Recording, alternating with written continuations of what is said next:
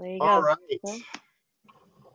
Well, you guys may not believe this, but we're going to change today, and we're going to step out from Mark. And did you know there was more than one other than the Gospel of Mark? There really is. So we're going to go into the Gospel of Matthew in chapter 11. And for those of you who are joining us as part of this conversation, this Sunday is Mother's Day. And on Mother's Day, it's been a part of the ministry for me over the last, probably 25 years that my wife preaches every Mother's Day. And so the text we're going to look at today is Matthew 11, 25 through 30.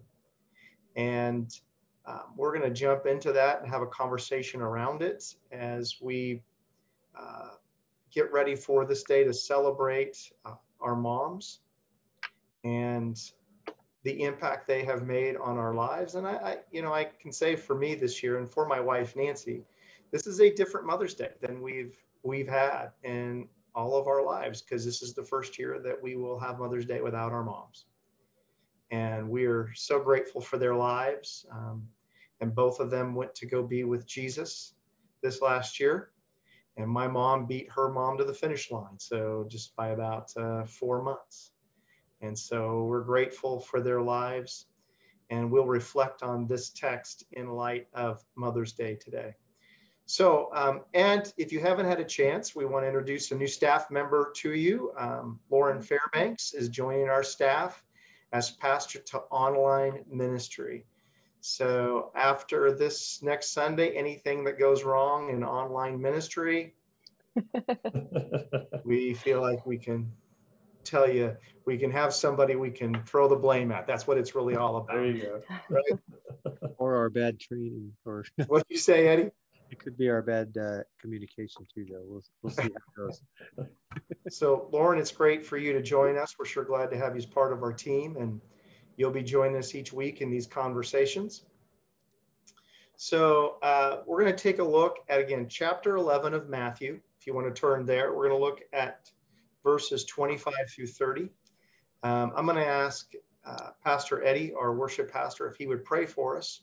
And then, Loren, would you do us the honor of reading the passage of Scripture? Kind of give us the version that you're reading from, because a number of us read from other versions. And then we will begin to look at that and jump in together. So, Eddie, go ahead. Lord, we thank you for this time that we come together, and thank you for this time of year, Lord, to honor and celebrate the mothers in our lives, whether that's our biological mothers that have raised us up, or whether that's a spiritual mother that we remember, or grandmothers, or those that are been impactful, Lord. It's a role that you've given us that we are so thankful to be recipients of, each in different areas in different ways. And we know, God, that the Scripture tells us that you are the Father of everything good. All the good and perfect gifts come from you. And so we thank you, God, for the moms in our lives who've helped shape us. Pray as we look into this Scripture that you would bless our conversation and help us to see the truth that you want us to see. In your name we pray. Amen. Eddie. All right. Well, today I'll be reading Matthew chapter 11, verses 25 through 30, and this is the NIV version of Scripture. At that time, Jesus said, I praise you, Father, Lord of heaven and earth, because you have hidden these things from the wise and learned and revealed them to little children. Yes, Father, for this was your good pleasure. All things have been committed to me by my Father. No one knows the Son except the Father, and no one knows the Father except the Son, and those to whom the Son chooses to reveal him. Come to me, all you who are weary and burdened, and I will give you rest. Take my yoke upon you and learn from me, for I am gentle and humble in heart, and you will find rest for your souls. For my yoke is easy, and my burden is light.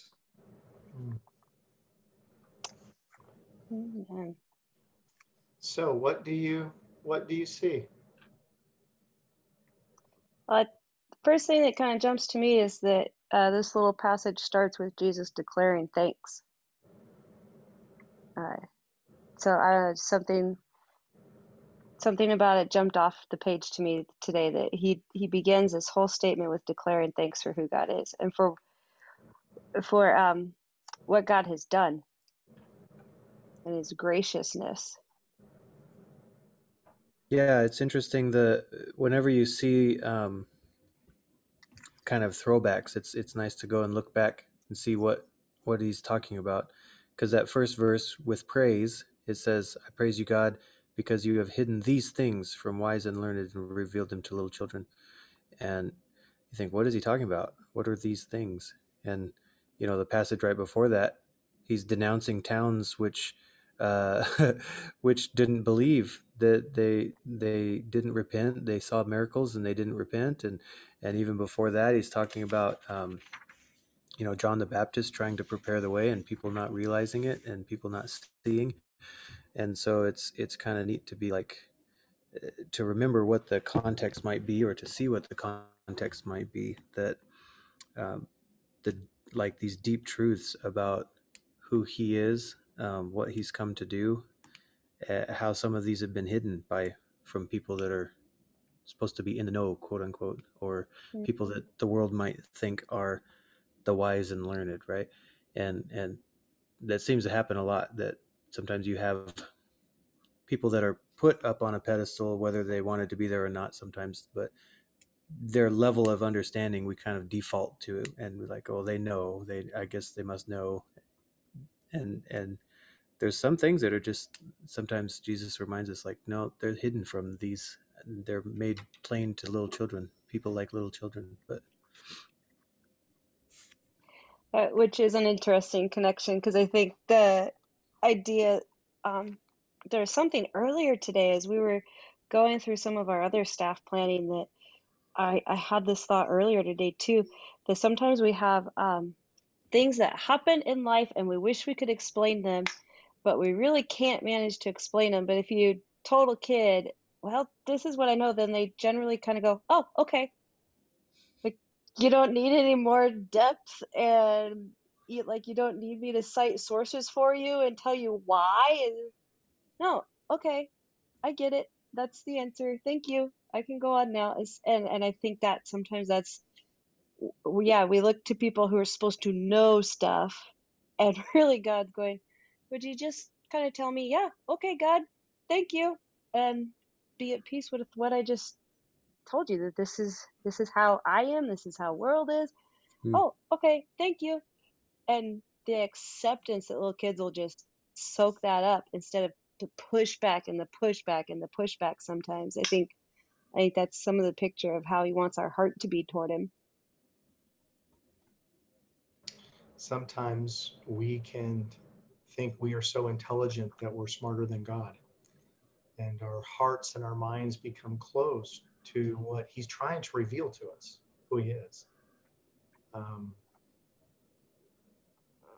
It reminds me again that in all the studies that we do, or the research that we do, to keep that childlike heart that listens for the Holy Spirit and what he's trying to say. One of the things that I think of when I'm looking at a passage or something, I usually ask the question, okay, what is this telling me about God? And sometimes you get some passages that are seems to be pretty difficult to find an answer to that question. Verse 28 through 30, it's pretty outlined for us, which is a kind of a good reminder. It just, says some characteristics, I would say, quite plainly. Come to me, all of you who are weary and carry heavy burdens, and I will give you rest. This is what's God's character. It's a God that gives people rest. Those who are going through all sorts of stuff, those who have these burdens, he's a God who provides us with rest. It says, let me teach you. God is a teacher. He says, I am humble and gentle at heart, and you will find rest for your souls.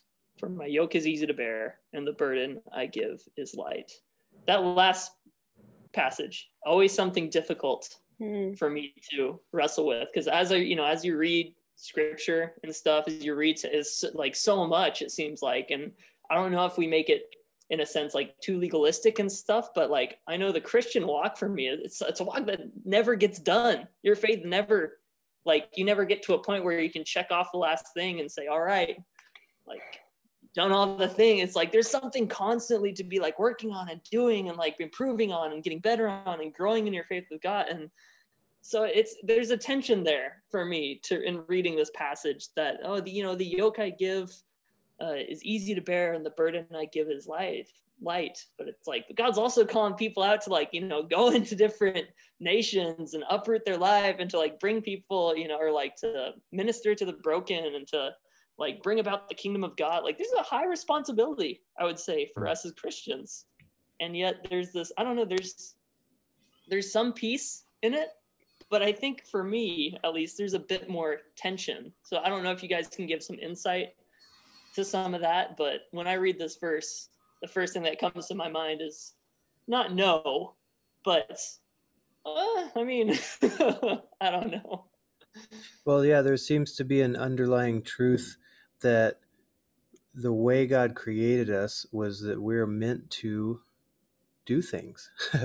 We're meant to carry a burden. We're meant to pursue something, to strive towards something. Somebody called it, I was listening to a podcast. They said, a human being is a beast of burden. It's like, oh, that's an interesting way to think of it. Like we were built to kind of be like co-creators with God in a sense. Like we were built to farm the land. We were built to pull something out of a pile of dirt.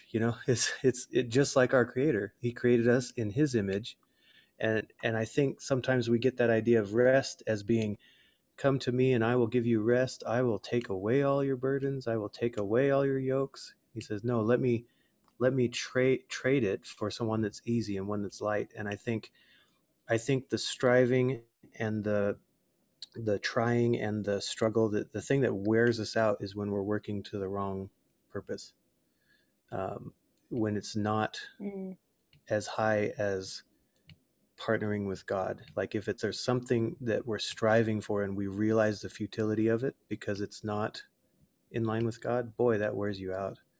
Like if you want to dig holes all day and there's no higher goal, it's like it doesn't matter how much you want to pay a person to do that. They'll stop doing it at some point if there's no purpose to it. It's like, man. Yeah. Sometimes holding that purpose is hard. Like I think Levi, that's some of the tension you're speaking to, is remembering that there is purpose to some of what we do. There's a song I heard two weeks ago now, and it has just resonated with me. So I pulled it up because I think it connects. So I'm going to read some of the lyrics for us, okay? It's called "Your Labor is Not in Vain." Your labor is not in vain, though the ground underneath you is cursed and stained. Your planting and reaping are never the same, but your labor is not in vain. I am with you. I am with you. I am with you. I am with you, for I have called you by name. Your labor is not in vain. I mean, through some of the other verses, but it just that whole idea where sometimes we feel like we're working and working and working and we feel like we're not going anywhere.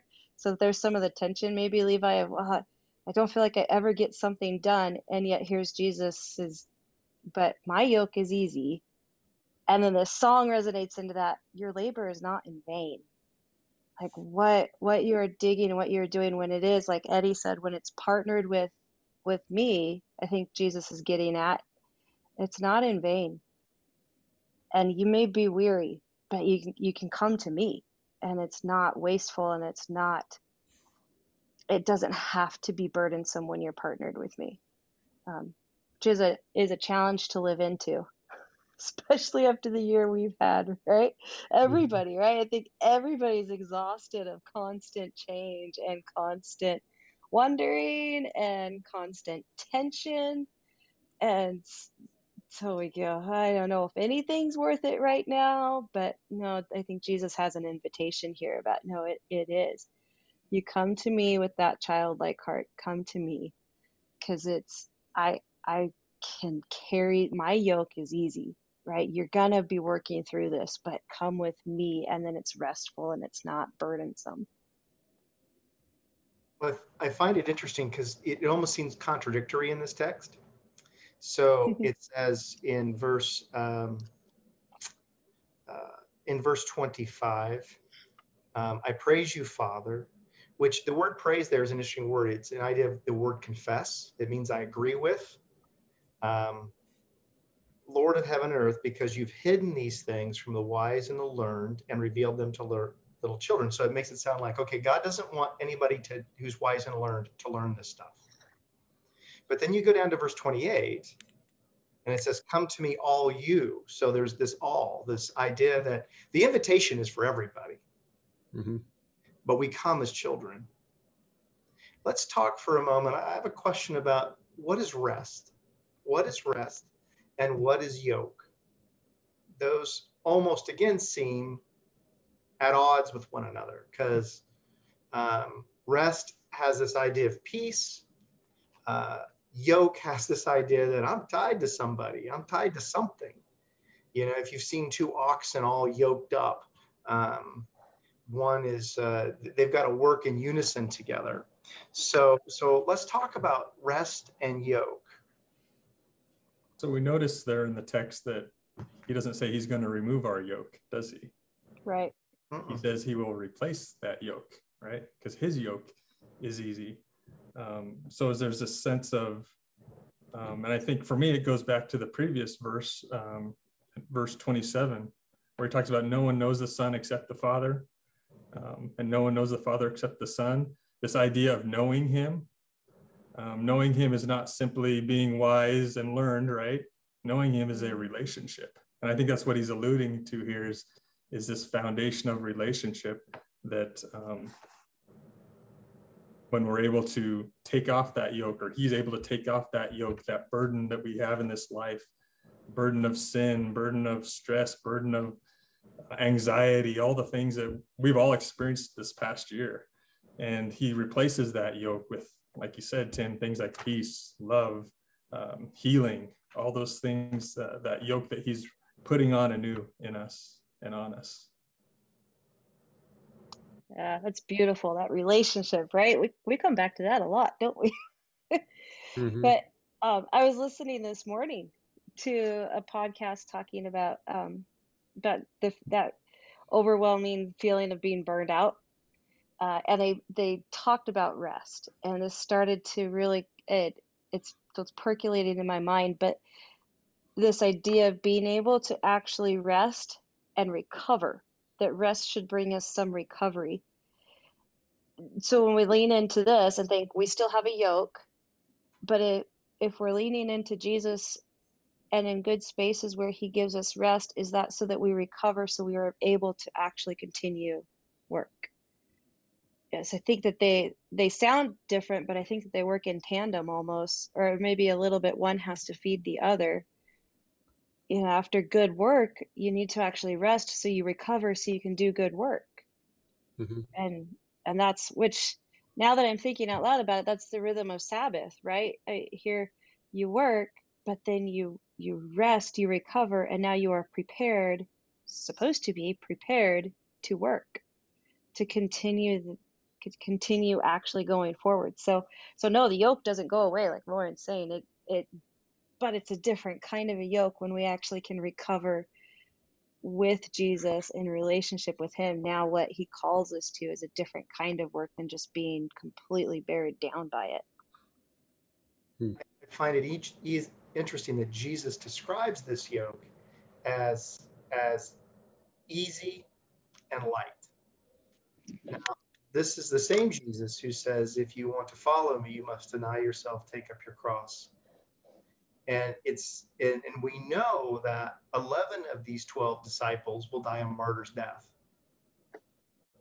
So easy and light does not necessarily mean no conflict, no suffering. What is the attraction that makes Jesus, wearing the yoke of Jesus, Why would someone say, you know what, I want that yoke more than any other thing that the world is offering me?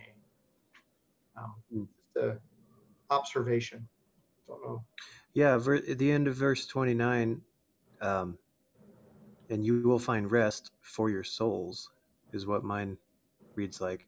And I think the idea of rest, we are holistic. There's like the physical rest and there's the mental, but this idea that when you're at peace in your soul, then you still can endure the things that you need to endure. It's that peace that passes all understanding. And this idea of like, in the book of Acts, when Stephen is martyred and he looks up to heaven and his face looks peaceful. It's like he's in the middle of being killed, but there's a peace in his soul that doesn't make sense in a worldly sort of way. And I think that's part of the thing that I'm really seeing in this is like coming to Jesus. That's where you have peace in your soul, like you don't understand, and you still have the burden, you still have the cross, the daily thing, that all is sort of part of our call to follow him. But it all of a sudden you can do it because you're in the right place before him, and your soul's at peace under his care. You had mentioned, Eddie, you quoted from Paul in Philippians 4 when he says, a peace that passes all understanding. And it's in Philippians 3 where Paul says, I want to know Christ and the power of his resurrection and the fellowship of his sufferings. And Paul writes all these words, of course, under house arrest, doesn't know what his future holds. Pretty good chance that he's going to die for his faith. But there is this incredible peace that he has. It's an inner peace. It's not the lack of suffering, but it is a great sense of hope that comes from knowing Christ and walking with Christ and being connected, yoked to him. I'm yoked to him. I've got his heart. His heart is my heart are connected together. Yeah, it's spiritual for sure. But we get to see glimpses of it just in the way we live our lives too. Like you get to see, like, imagine when you work really, really hard at a goal and you're just exhausted, but you hit that goal and your heart's just at rest. It's at peace because you hit it. Or I was even thinking sometimes when mom and dad take the kids, take the grandkids, and it's not restful in a way probably, but their heart is full. Like they play with them all day long, and it might be a burden, but it's one that's like, hey, this is, there's joy and there's peace and there's this sense of connection. There's something deeper that gives like a rest for your spirit, a rest for your soul, even though you're going through something that's difficult.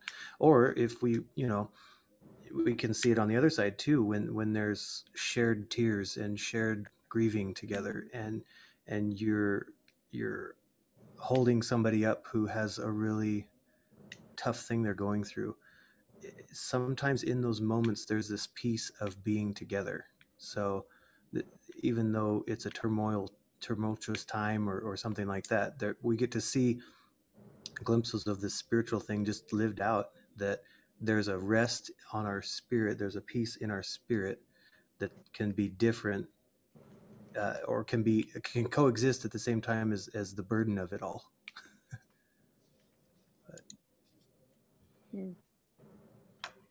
Well, I sure have to agree with you on the whole kids thing, because for those of you joining us, we had our staff over for dinner Sunday night, and 2 words would describe that experience: organized chaos. I think we had, 7 children at the house? And man, I had the time of my life being with all those kids. And it really was no burden. We just enjoyed it. Of course, then we got to let them go. So that was also, Yeah. there was a time of rest coming. But there is something about when we're connected to Jesus and this relationship. So let's talk a little bit for a moment. What does it look like to wear that yoke? Obviously, it's the receiving of salvation. It's receiving the invitation, come to me. It's recognizing that we have a burden and we're weary from something we can't resolve ourselves. We can't fix it ourselves. We keep trying, we keep working at it, keep trying to find solutions. But Jesus says, you won't find that outside of me. I find it interesting that one of the stories that Jesus tells prior to this is the story of John the Baptist. John the Baptist is locked up under Herod. He's pretty sure he's going to die. He tells his disciples, go back to Jesus. Would you just see if he really is? I want to know that I'm dying for someone who I want that confidence one more time, that sense of assurance. And Jesus sends back the disciples of John, and he has them quote to him some passages from Isaiah that John would have known. The blind see, the lame walk.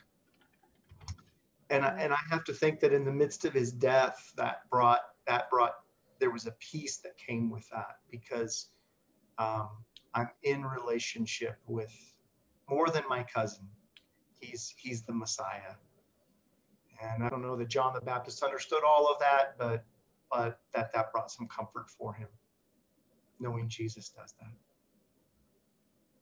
I think you just hit a key phrase toward the end right there. That John the Baptist didn't understand all of that. Mm-hmm. I think that's some of the childlike stuff.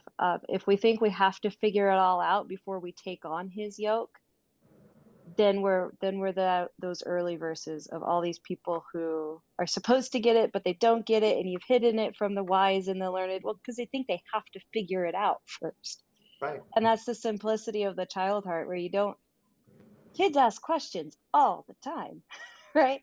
Especially the younger ones, they go through that little phase where it's constant question after question and why. But then they also will settle on, oh, okay.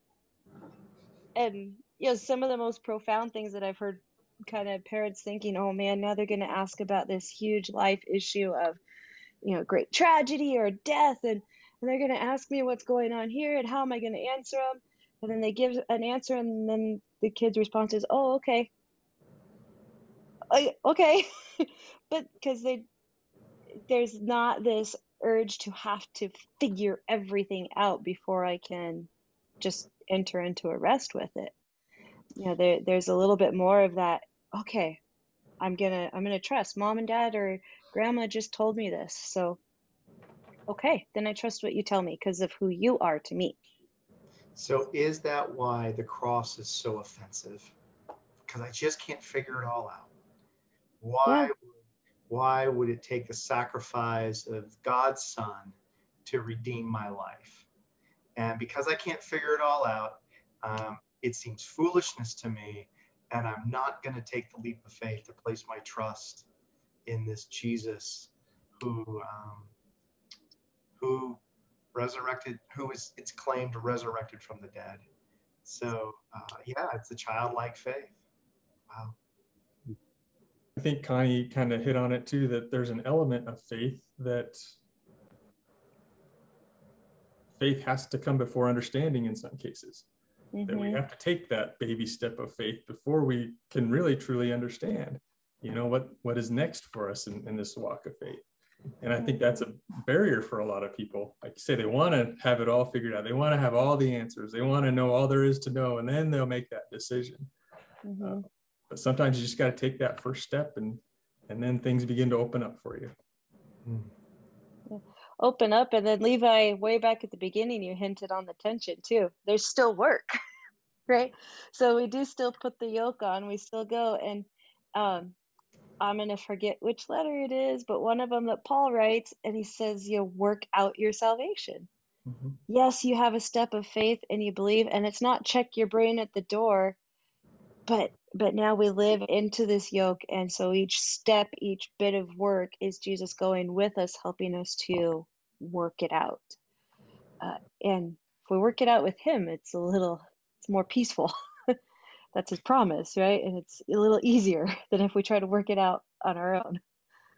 And that is a great text of scripture. It's Philippians 2:12, and it follows what's interesting. And I think we could probably wrap up with this, but it follows Paul's hymn.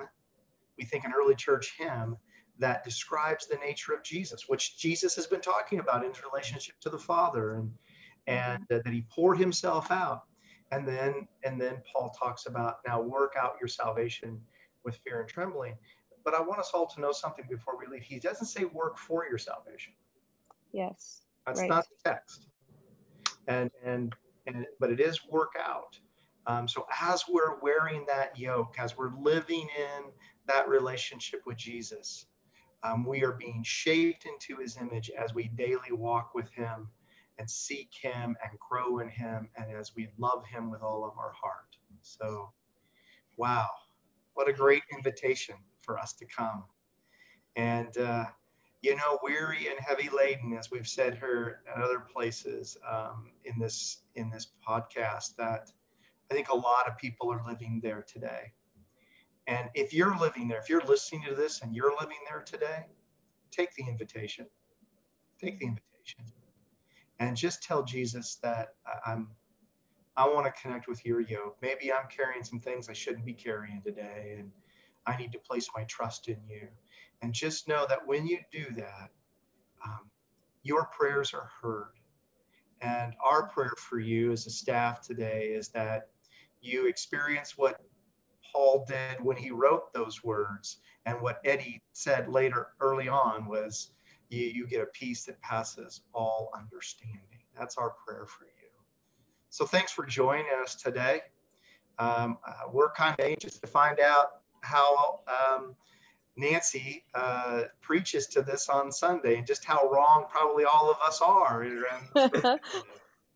But thanks for joining in, and may God bless you. May you have a wonderful Mother's Day experience, and may you find rest in Jesus. Mm-hmm.